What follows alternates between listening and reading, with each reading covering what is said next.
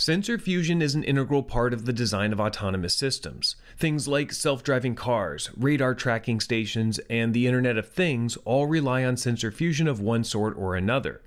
So the questions I would like to answer in this video are: what is sensor fusion, and how does it help in the design of autonomous systems? And this will be a good first video if you're new to the topic, because we're going to go over a broad definition of what it is and then show a few scenarios that illustrate the various ways sensor fusion can be used. So I hope you stick around. I'm Brian, and welcome to a MATLAB Tech Talk. The high-level definition is that sensor fusion is combining two or more data sources in a way that generates a better understanding of the system. Better here refers to the solution being more consistent over time, more accurate, and more dependable than it would be with a single data source. For the most part, we can think of data as coming from sensors, and what they're measuring provides the understanding of the system.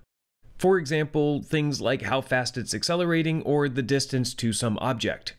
But a data source could also be a mathematical model, because as designers we have some knowledge of the physical world, and we can encode that knowledge into the fusion algorithm to improve the measurements from the sensors. To understand why, let's start with the big picture.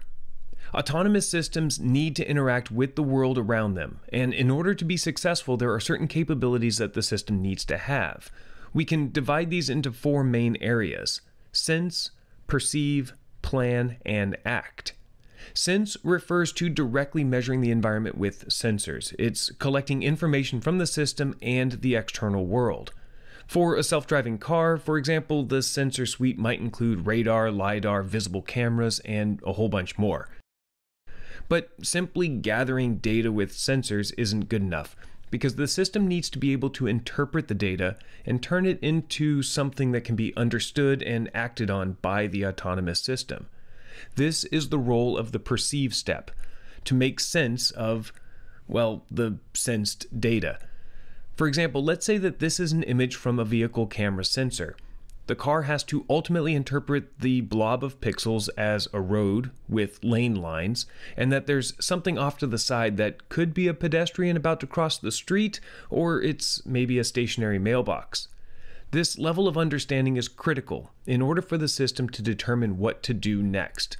This is the planning step, where it figures out what it would like to do and finds a path to get there. And lastly, the system calculates the best actions that get the system to follow that path. This last step is what the controller in the control system is doing.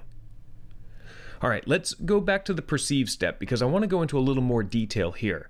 This step has two different but equally important responsibilities. It's responsible for self-awareness, which is referred to as localization or positioning.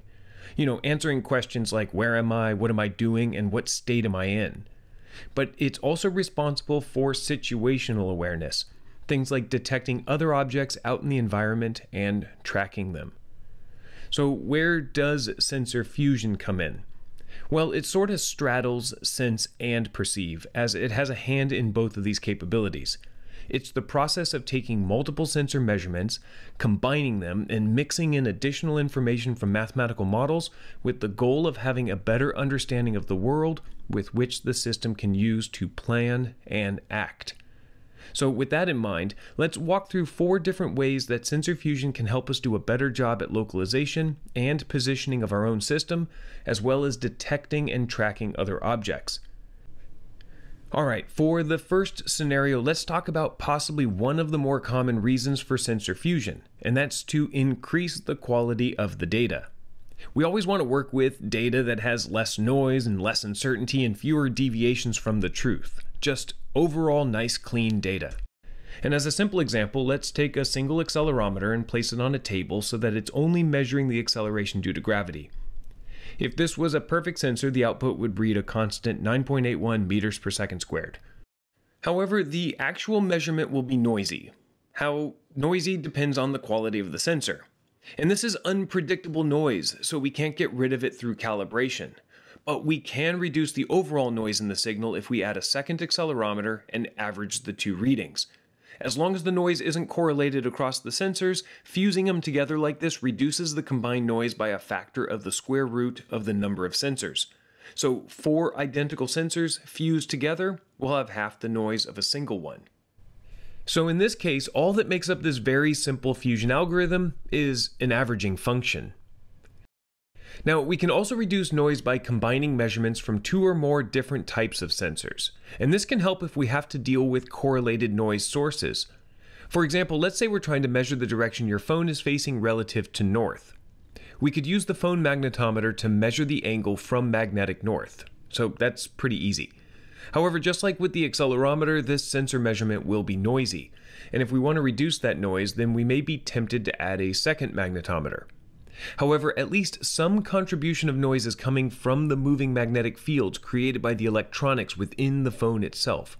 This means that every magnetometer will be affected by this correlated noise source, and so averaging the sensors won't remove it. Now, two ways to solve this problem are to simply move the sensors away from the corrupting magnetic fields, which is hard to do with a phone. Or you can just filter the measurement through some form of a low-pass filter, which would add lag and make the measurement less responsive.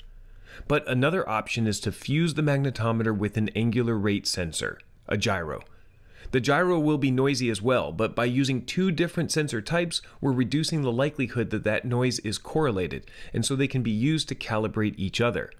The basic gist is that if the magnetometer measures a change in the magnetic field, the gyro can be used to confirm if that rotation came from the phone physically moving or if it's just from noise. There's several different fusion algorithms that can accomplish this blending, but a Kalman filter is probably one of the more common methods. And the interesting thing about Kalman filters is that a mathematical model of the system is already built into the filter. So you're getting the benefit of fusing together sensor measurements and your knowledge of the physical world. If you want to learn more about Kalman filters, check out the MATLAB Tech Talk video that I've linked to in the description.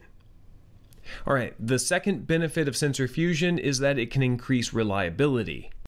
If we have two identical sensors fused together, like we have with the averaged accelerometers, then we have a backup in case one fails. Of course, with this scenario, we lose quality if one sensor fails, but at least we don't lose the whole measurement. We can also add a third sensor into the mix, and the fusion algorithm could throw out the data of any single sensor that's producing a measurement that differs from the other two. An example here could be using 3 pitot tubes to have a reliable measure of an aircraft's airspeed. If one breaks or reads incorrectly, then the airspeed is still known using the other two. So duplicating sensors is an effective way to increase reliability. However, we have to be careful of single failure modes that can affect all of the sensors at the same time. An aircraft that flies through freezing rain might find that all 3 pitot tubes freeze up, and no amount of voting or sensor fusion will save the measurement. Again, this is where fusing together sensors that measure different quantities can help the situation. The aircraft could be set up to supplement the airspeed measurements from the pitot tubes with an airspeed estimate using GPS and atmospheric wind models. In this case, airspeed can still be estimated when the primary sensor suite is unavailable. Again, quality may be reduced, but the airspeed can still be determined, which is important for the safety of the aircraft. Now, losing a sensor doesn't always mean that the sensor failed. It could mean that the quantity that they're measuring drops out momentarily. For example, take a radar system that's tracking the location of a small boat on the ocean. The radar station is sending out a radio signal which reflects off the boat and back again, and the round-trip travel time, the Doppler shift of the signal, and the azimuth and elevation of the tracking station are all combined to estimate the location and range rate of the boat. However, if a larger cargo ship gets between the radar station and the smaller boat, then the measurement will shift instantly to the location and range rate of that blocking object. So in this case, we don't need an alternate sensor type or a secondary radar tracking station to help when the measurement drops out, because we can use a model of the physical world. An algorithm could develop a speed and heading model of the object that's being tracked, and when the object is out of the radar line of sight, the model can take over and make predictions. This, of course, only works when the object you're tracking is relatively predictable, and you don't have to rely on your predictions long term, which is pretty much the case for slow-moving ships.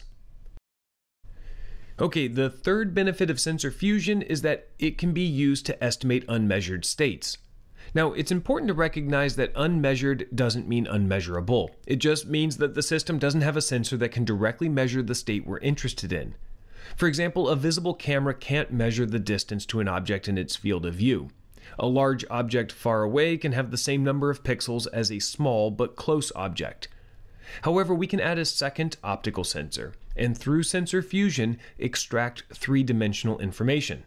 The fusion algorithm would compare the scene from the two different angles and measure the relative distances between the objects in the two images. So in this way, these two sensors can't measure distance individually, but they can when combined.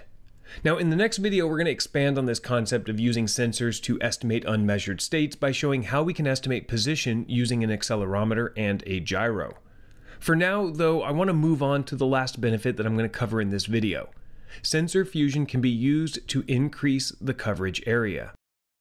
Let's imagine the short-range ultrasonic sensors on a car, which are used for parking assist. These are the sensors that are measuring the distance to nearby objects, like other parked cars and the curb to let you know when you're close to impact.